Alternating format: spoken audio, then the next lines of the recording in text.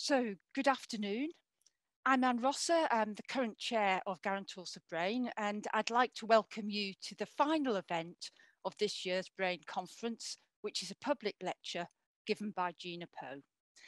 So, it's a huge pleasure to introduce Gina, who's an American neuroscientist specializing in sleep. Gina grew up in California and studied human biology at Stanford.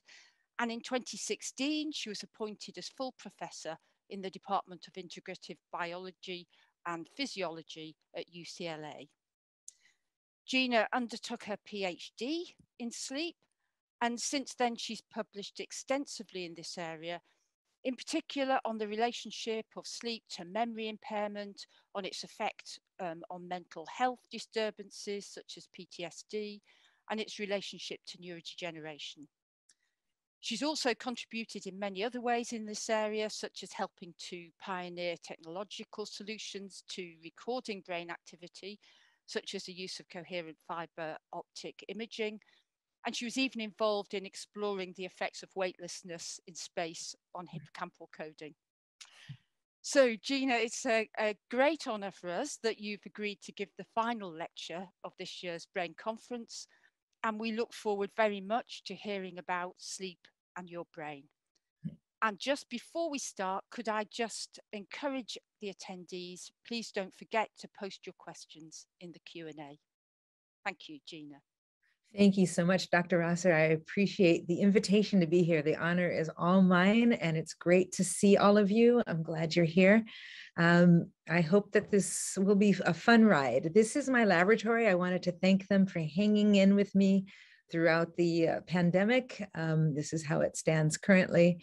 And so why do we all have to sleep, and must we all sleep? The answer is apparently yes, we must all sleep, even when it's inconvenient, even when it's unsafe. We have to sleep or we die. We all sleep, from whales to worms. And even the brainless jellyfish has a sleep wakefulness cycle that is homeostatically regulated. In other words, if you deprive a jellyfish of sleep by, for example, giving it a jet of water that wakes it up out of its sleeping state, right now it's pulsing slowly and asleep. If you give it a jet of water that wakes it up, it will wake up, pulse more quickly, and then quickly try and get back into a sleep mode there at the bottom of the tank. And if you do that enough, the next day it will sleep during the daytime, trying to make up for all that lost sleep. It responds to caffeine just like we do. And so this is the pulse rate during the day, and this is the pulse rate of the jellyfish at night. These are beautiful studies at Caltech. At night, this is a supplemental figure. You also see a second state of sleep where it's not pulsing at all for 20 seconds at a time. And this might be akin to our second state of sleep, which is called REM sleep, the dream state, rapid eye movement sleep. Of course, jellyfish don't have rapid eye movement.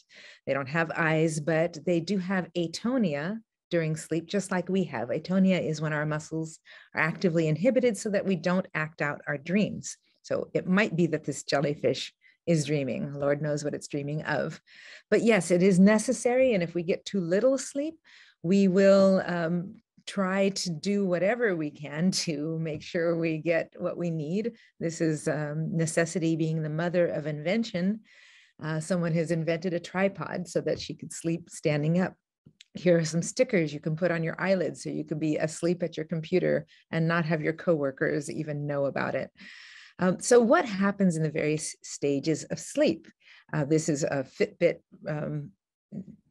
recording from my sister-in-law, Sandy. It's just almost perfect. You can see the deep, slow waves of deep, slow wave sleep, that waves of electrical activity that sweep from the front to back. And we move into the transition to REM sleep right here when we have sleep spindles that occur. They're about 1.5 second long blips of activity you can see throughout the cortex. And this state of N2 sleep, it's called, was so transitory and transitional that people sort of ignored it for many, many decades. And we didn't know what sleep spindles were for, but the past 10 years or so, we realized that they're really important for learning and memory, that you have to increase your density of sleep spindles in this state of sleep in order to consolidate the things that you learned during the daytime. And then we go into our rapid eye movement state where we are dreaming. And in our memory structures, the hippocampus and its related structures, there's also an electrical pattern of activity called theta, which is 5 to 10 hertz in rhythm. And we don't know why we have theta during wakefulness when we're learning. And then we have it again really steadily and beautifully during rapid eye movement sleep. And until again, about 10 or 20 years ago, we had really no idea. When I came into this field, we had no idea what this theta was for. And so I point out these three rhythms because I want to just talk a little bit more about all of them in terms of its functions. What are we doing when we sleep? Well, I liken it to cleaning up after a waking party. So when we're awake, all kinds of things are coming in. We're making new associations. It's kind of like having a housewarming party where people are bringing gifts and you're unwrapping them, and there's trash and there's plates, and after the party, there's just a lot to clean up. And when you're asleep, you need to figure out what things you need to throw out and what things you need to keep or recycle. And so we definitely throw out the trash in our deep stage of slow wave sleep. This is when those big slow waves are sweeping from front to back. Whenever your neurons are all active, that's the peak of the slow wave. When they're all silent together, that's the trough of the slow wave. And that activity swells and shrinks the extracellular space that allows us to squeeze out or pump out the debris that builds up over our waking period. And that happens through what was newly discovered to be our brain's lymphatic system. It pumps out that garbage while we're in that deep slow wave sleep state.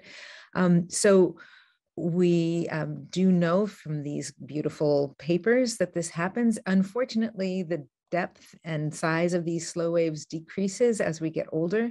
So it might be that our brain becomes less and less efficient at throwing out the garbage. And that might be one of the things that underlies the problems we have with Alzheimer's disease and other dementias as we get older.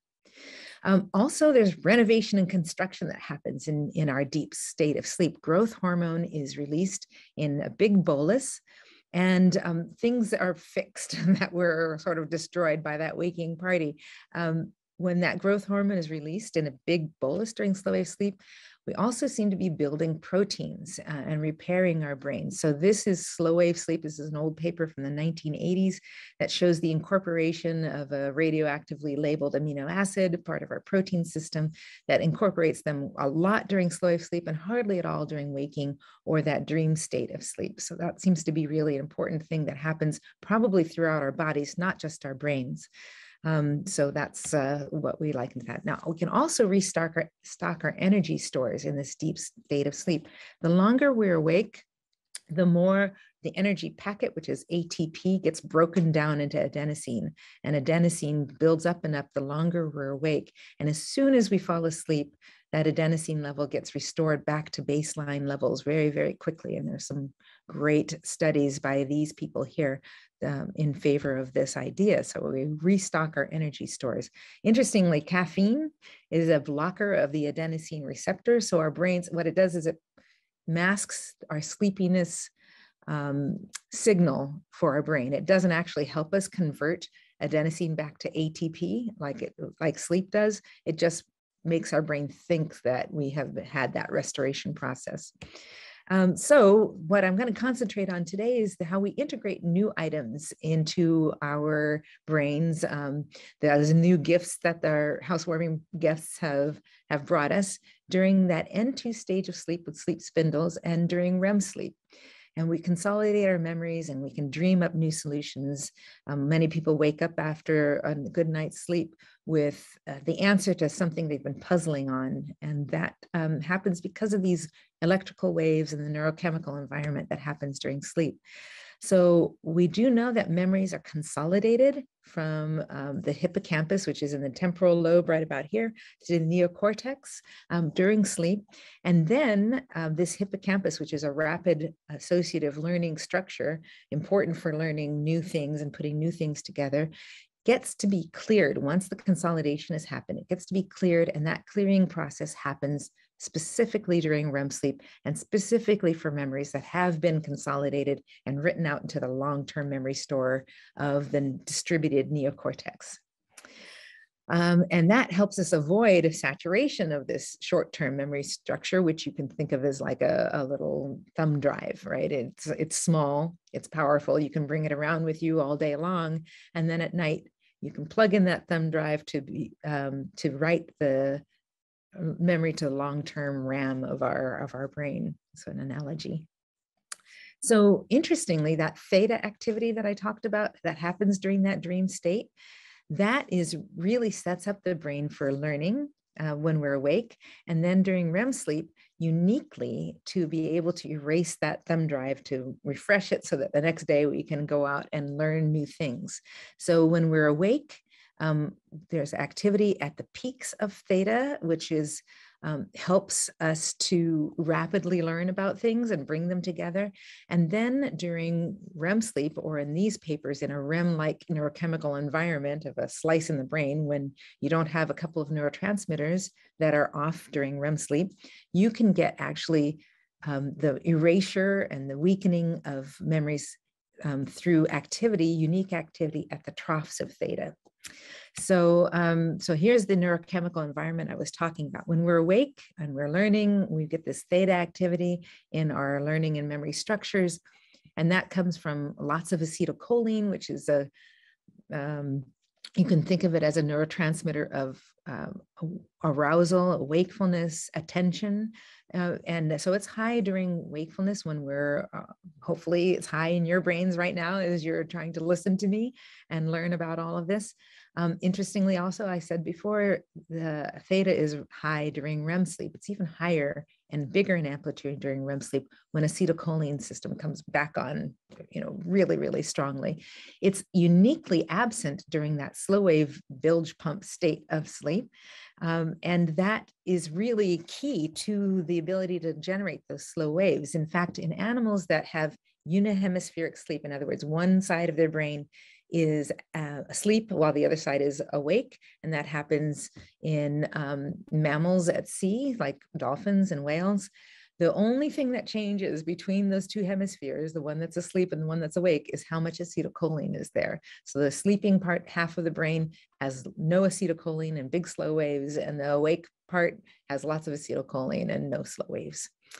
So then there's norepinephrine, is another neurotransmitter system that is on and helping us learn when we're awake, and uniquely off during REM sleep, and somewhat off during that transition to REM sleep state, as is serotonin. It follows the same pattern. And I hope to be able to mention to you today why that's important. But when these two neurotransmitters are very low, all three neurotransmitters are low, that's what sets up those sleep spindles that I talked about earlier that seem to be able to write memories from the hippocampus to the cortex.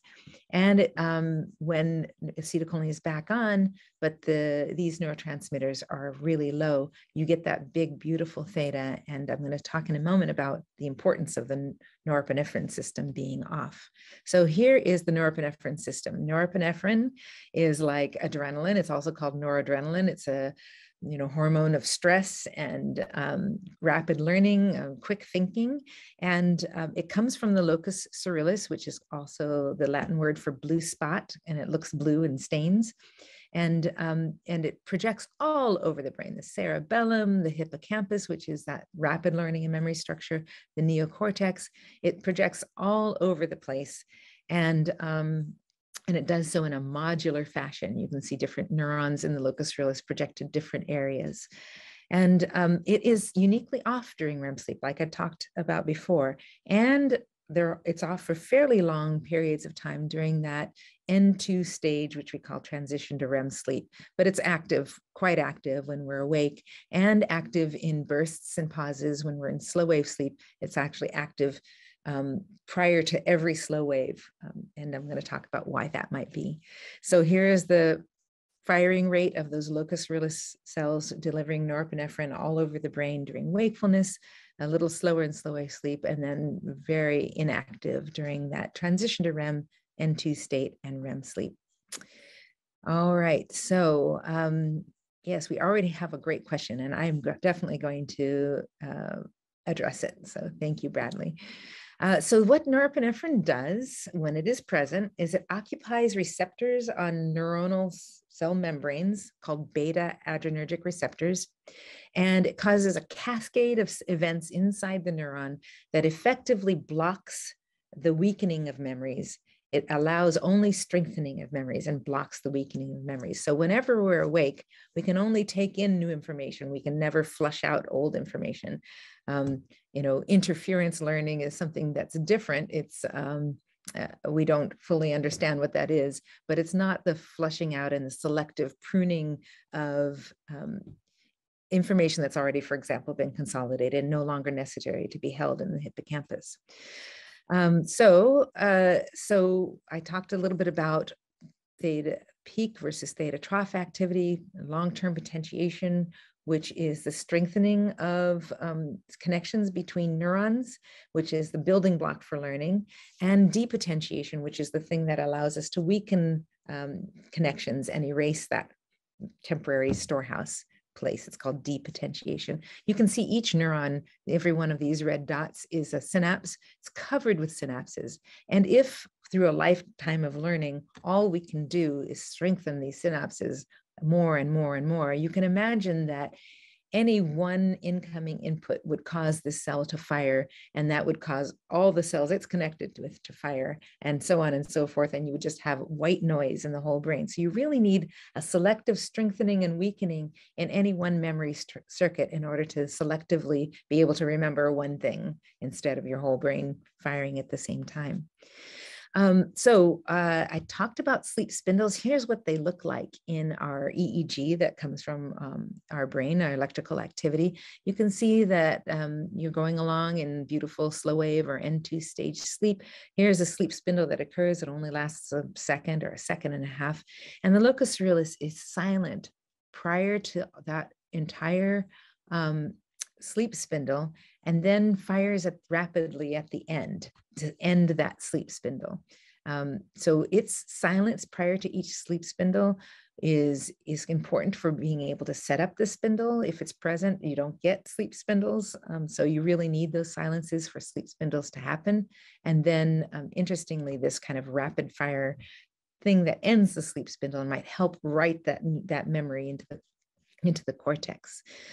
So the really cool thing about sleep spindles is that this is a unique time when the hippocampus, that short-term learning and memory structure, is connected well with the neocortex. The neocortex, especially the prefrontal cortex, the judgment and decision-making area, is off metabolically really low activity throughout sleep, except during sleep spindles. So when the hippocampus is firing and reactivating those memories, those things that we've learned during the day, the prefrontal cortex is uniquely active, reactive to it. It reverberates to that activity from the hippocampus in a sleep spindle fashion. So this frequency of this firing and firing again is at that frequency of 10 to 15 hertz spindle that we saw before. And you can see the amplitude of the spindle is correlated with the number of cells that are firing in the hippocampus, reactivating those memories. All right, so, okay. So the two things I talked about was sleep spindles and REM sleep theta, and REM sleep theta being the unique time when you can have firing at theta troughs to depotentiate if there's no norepinephrine present, spindles being a unique time to write those memories to the neocortex. And so what normally I think happens when we learn something new, you can incorporate that new information into your old schema via sleep spindles. And then with REM theta trough firing in the absence of norepinephrine during REM sleep, you can get depotentiation of the old memories that are either redundant or irrelevant or wrong. And that's a really important way to help to update our memories and our knowledge of the world without confusion. So if you don't have good sleep, for example, if you don't have good REM sleep or good transition to REM sleep, that happens a lot when we're taking some of the sleeping pills. You don't have good REM sleep or theta or transition to REM. It happens when we're sick, when we're ill, we have much more slow wave sleep and hardly any REM sleep, or that transition to REM N2 stage. It happens in people with schizophrenia. They don't have good sleep spindles in their N2 state. You imagine that there might be flawed incorporation of that new information into our schema. It's not incorporated into the schema in a coherent fashion. And if you have too much norepinephrine, too much locus coeruleus firing throughout that REM sleep period and the transition to REM sleep, first of all, you won't get sleep spindles in the transition to REM sleep if your locus coeruleus is firing. And secondly, if you do have good REM sleep, if the locus coeruleus is still firing, you can't get the erasure. You can't get depotentiation, because remember, when it's active at the receptors, it does not allow depotentiation to occur. And so instead, if you're reactivating a memory, even in the hippocampus where you should be erasing it once it's consolidated, it gets reinforced. You can imagine that would be a lot of trouble in cases like post-traumatic stress disorder, when you come back into a safety environment after having a trauma, or it's the war has ended, which I hope happens really soon in the Ukraine.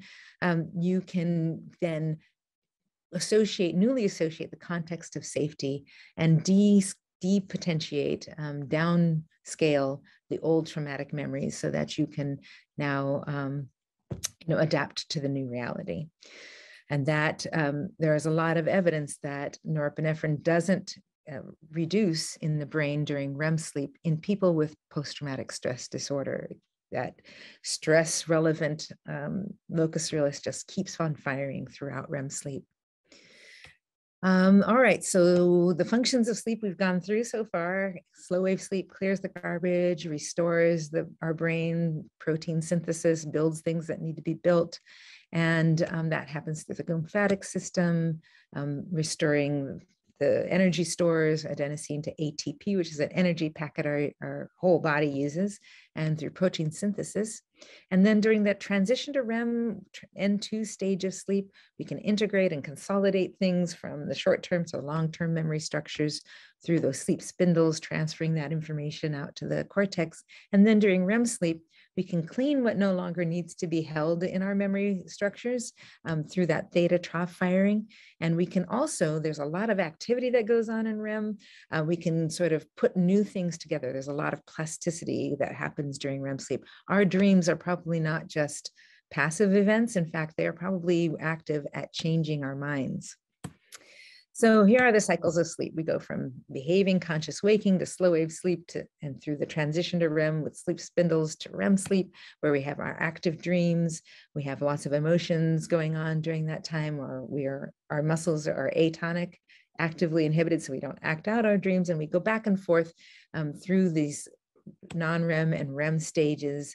When REM sleep is building up more trash, because there's a lot of stuff going on that slow wave sleep probably needs to clean and put away. And you go back and forth until the process of consolidation and other things are done and you wake up. And so this the cyclicity of sleep seems to also be really important. And I liken it to a washing machine. If there's a particular, order of the things that have to happen when you're cleaning your clothes. Otherwise, your clothes won't be clean and they won't be rinsed and they won't be dry enough to at least pop into the dryer and wear.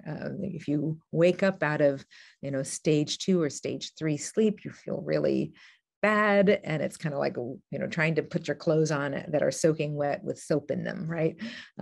There's things that have to happen in an orderly fashion.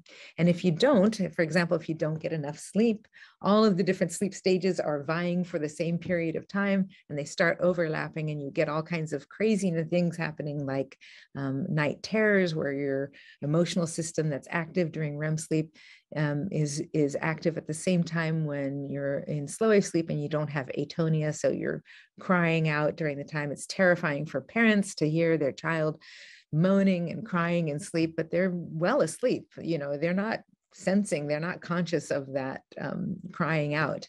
It's just bad for the parents.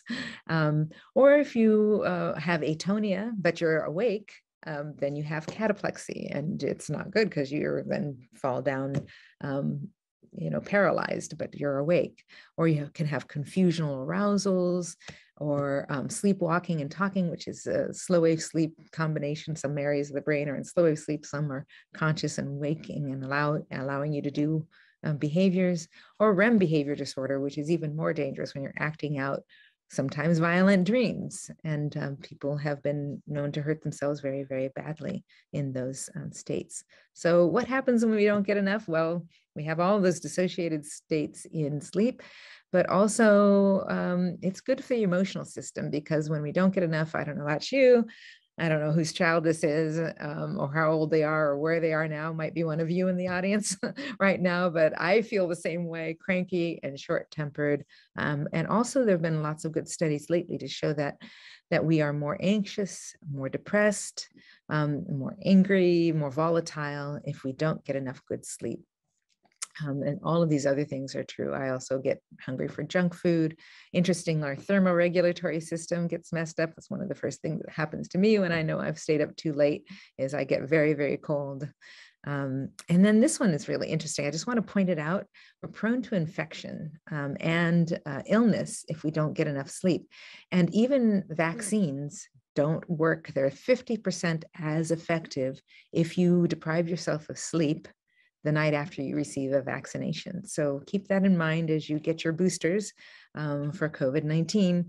Get good sleep. Try and get some good night's sleep right after you get vaccinated. So it's good for the immune system too.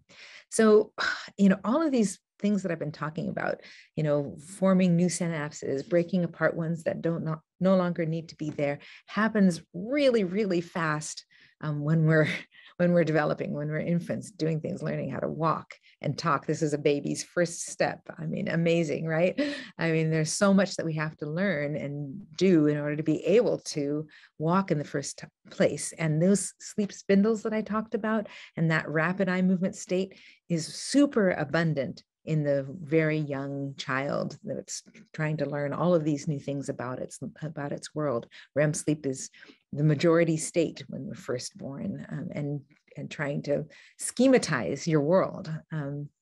And that reduces over time, as does slow wave sleep, but that builds up and grows in childhood, grows over time. We did published a paper just 2 years ago in Science Advances that shows that our early first 3 years of sleep seem to really follow that brain maturation process. So the amount of REM sleep follows brain maturation. And then at 3 years, a kind of critical time after 3 years, our function of sleep, or the correlation between sleep and processes, seems to switch to sort of a maintenance brain cleaning state with that bilge pump of slow wave sleep.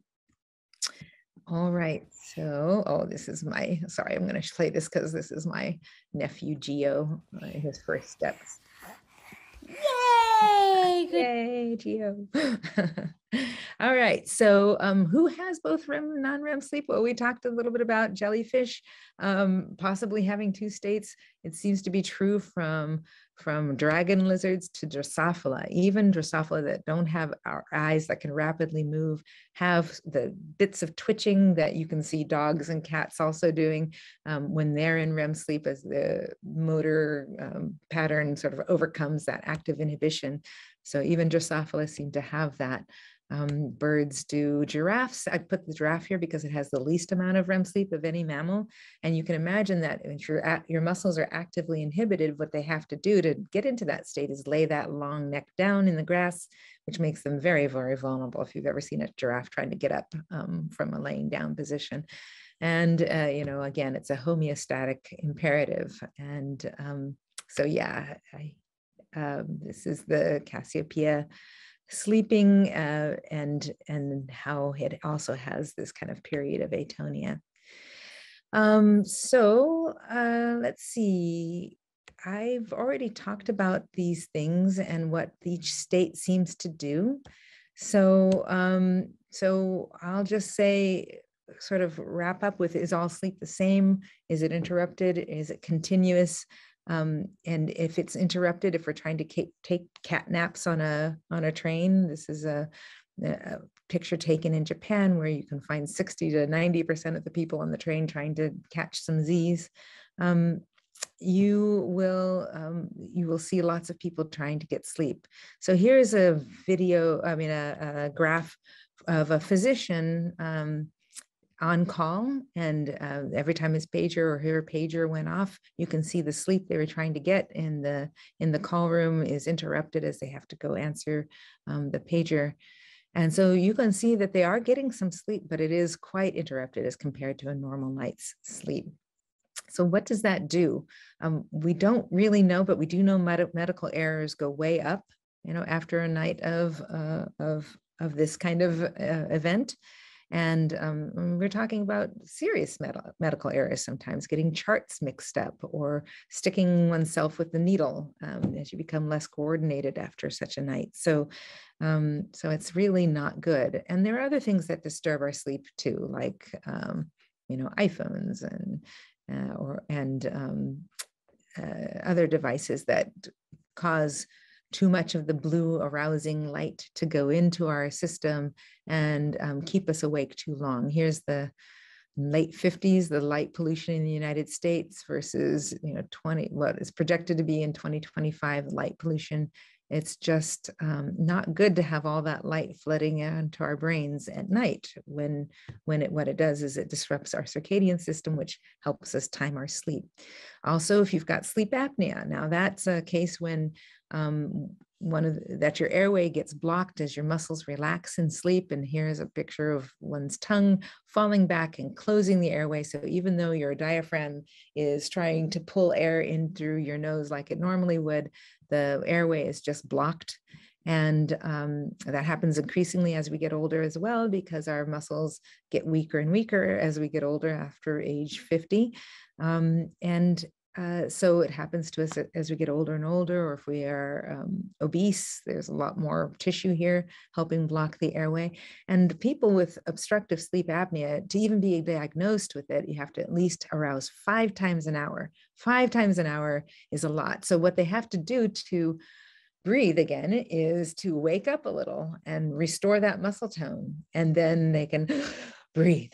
And so if you ever heard anyone, if you have a bed partner or you yourself might have sleep apnea, definitely go to a doctor and get seen about it, because a mild case of sleep apnea is arousing 17 times in an hour in order to wake up to breathe. And that might do just terrible things to the continuity of sleep that I was talking about earlier.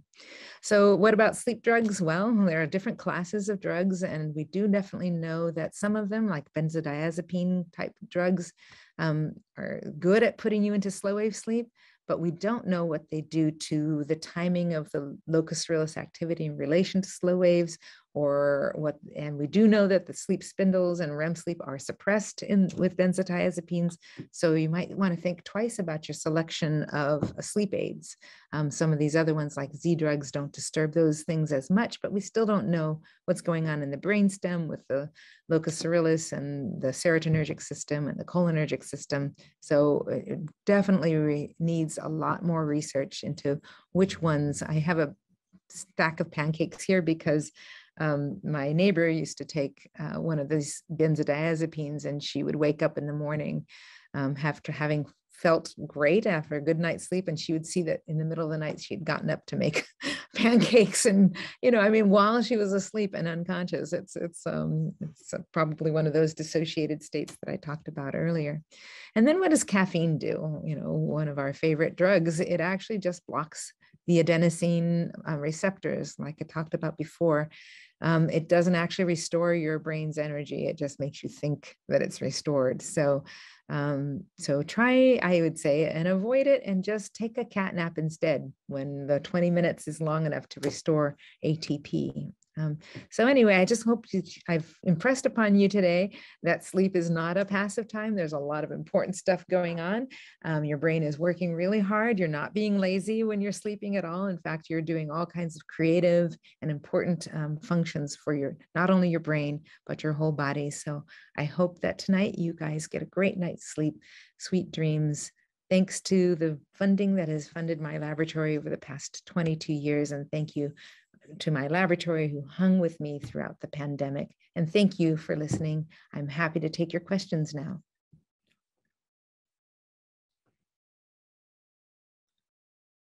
Gina, thank you so much. That was a beautiful talk, exceptionally clear and insightful.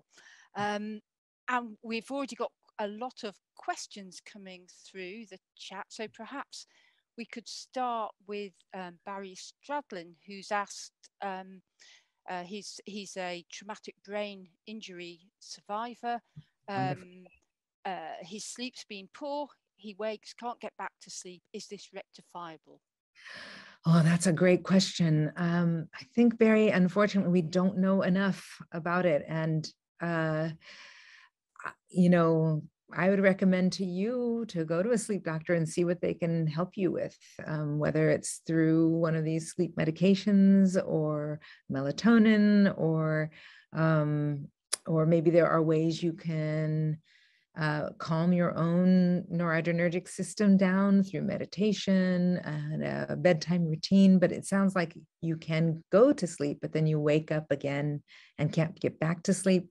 I think, you know, given all the things, the important functions of sleep, it would be, I think, worth your while to give various things a try. So is it rectifiable? Unfortunately, we don't know enough about traumatic brain injury. And it might be that in different people it works, you know, different things are injured. And so it might be different for you than other people. But there are some good people that are working on that right now. And so there is hope for the future. Hang in there, Barry. Thanks, Gina. So we've got another question here, and I should say we've got 100 people in the room and 80 listening live on YouTube. So we've got a mixture of questions.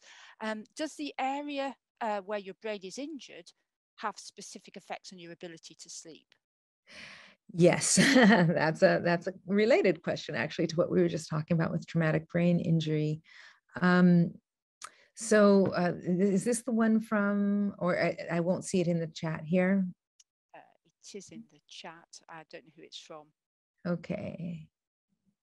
Yes. So the question again was different areas of the brain? Yes, I think it's asking whether brain injury in different areas of the brain have differential effects. Oh, yeah. In fact, if you have a stroke, for example, in the brainstem, if you survive that, because that's a hard place to have a stroke, you could definitely affect, for example, your ability to inhibit your muscles while you're dreaming. So you could have REM sleep without atonia, or you can make it so that you never remember your dreams. So that's also, it's not a problem necessarily, as long as you're getting good REM sleep. Definitely could. So there are different areas of the brain that sort of are there executors of different features of sleep. Like I talked about the locus coeruleus needing to be silent in order to set up sleep spindles, and big, beautiful, juicy theta. And so those are coming from the locus coeruleus. And if you have a tiny lesion in the locus coeruleus or in the thalamus, you could definitely impair. One of the problems with schizophrenia that I mentioned before is that people that have schizophrenia don't have good sleep spindles, and that could be a problem in the thalamus specifically, because the thalamus sets up those sleep spindles through the cortex.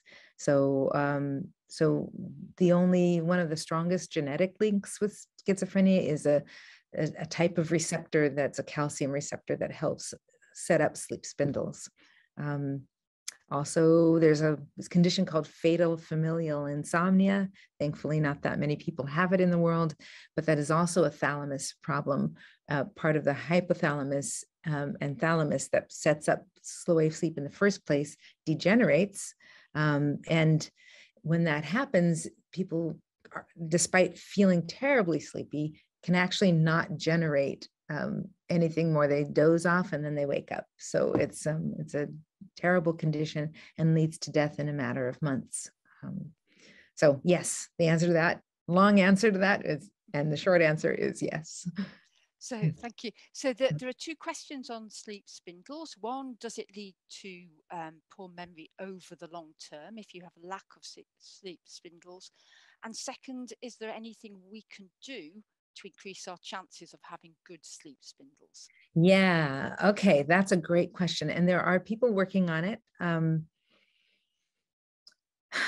So one of the things that can help you have more sleep spindles and also longer REM sleep periods or more dense REM periods is kind of random loud sounds. But having said that, I don't necessarily recommend that you play random loud sounds while you're asleep.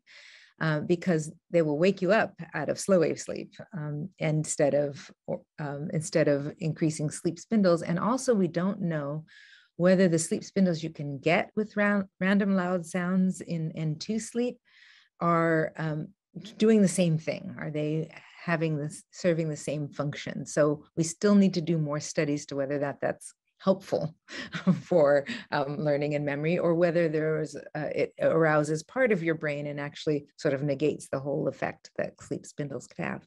Similarly, loud sounds during rapid eye movement sleep can increase the density of rapid eye movements or the length of your REM sleep. And if you time it just right, it could increase your consolidation of the thing that you learned in the daytime waking period just before.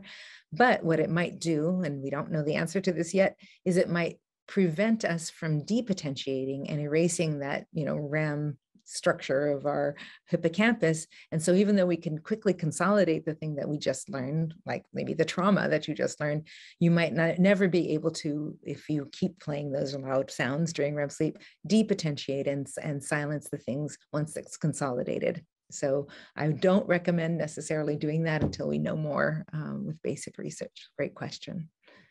Okay, there's a question I'd really like to get to here, which is about oversleeping. So what's the disadvantage of oversleeping? And yeah.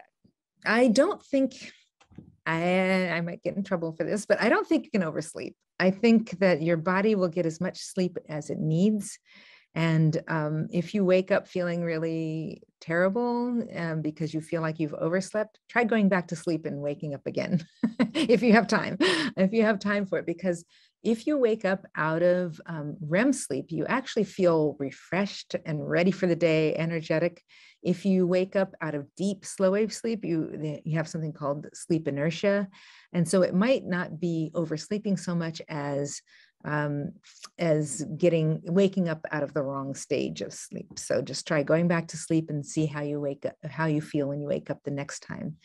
It might be that you had so little sleep the week before that you're having some of that deep slow wave sleep in the wee hours of the morning or the late hours of the morning when you normally wouldn't be in deep slow wave sleep at all, but because your need for it built up so much, you're waking up out of that. Your circadian system and your sleep homeostatic system are sort of at odds with one another because you are trying to make up for lost sleep. So the first thing I would do is, try and, throw your alarm out so you wake up naturally if you possibly can, and go to bed early enough that you will naturally arouse out of the right state of sleep. And do that consistently so you don't build up the sleep pressure that would cause the various sleep stages to clash and overlap and make you not feel so great when you're waking up. So there was one study when they had people lying in bed in a dimly lit room with absolutely nothing else to do for 12 hours a day for a month, every day, 12 hours a day for a month. And initially people slept a lot more than they did other times. They slept 10 or 11 hours a night in the first few nights.